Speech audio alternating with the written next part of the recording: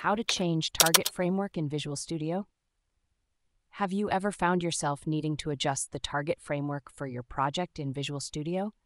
This is a common task, especially when you're working on projects that need to be compatible with different versions of the .NET framework.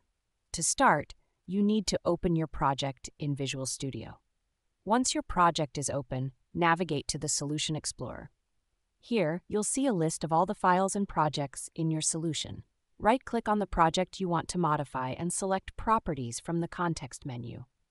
In the Properties window, go to the Application tab on the left side.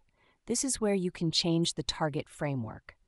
Look for the Target Framework drop-down list and select the version of the .NET framework you want to target. For example, if you need to target .NET Framework 4.5, you would select that from the list. After selecting the new target framework, a verification dialog box might appear. If it does, click Yes to confirm the change. The project will unload and then reload with the new target framework settings. If you're working on a C++ project, the process is slightly different. You'll need to unload the project first by right-clicking on it in Solution Explorer and selecting Unload Project. Then open the project file .vcxproj in a text editor like Notepad. Locate the target framework version element and change it to the desired framework version. Save the changes and then reload the project in Visual Studio.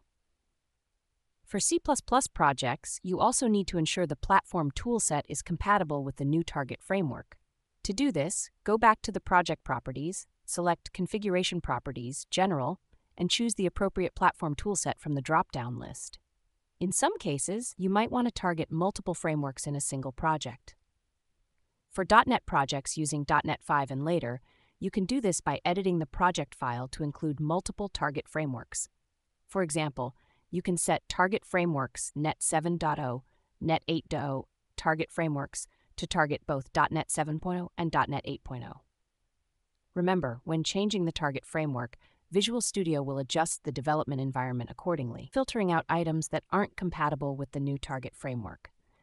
This ensures that you only see features and references that are available in the version you're targeting.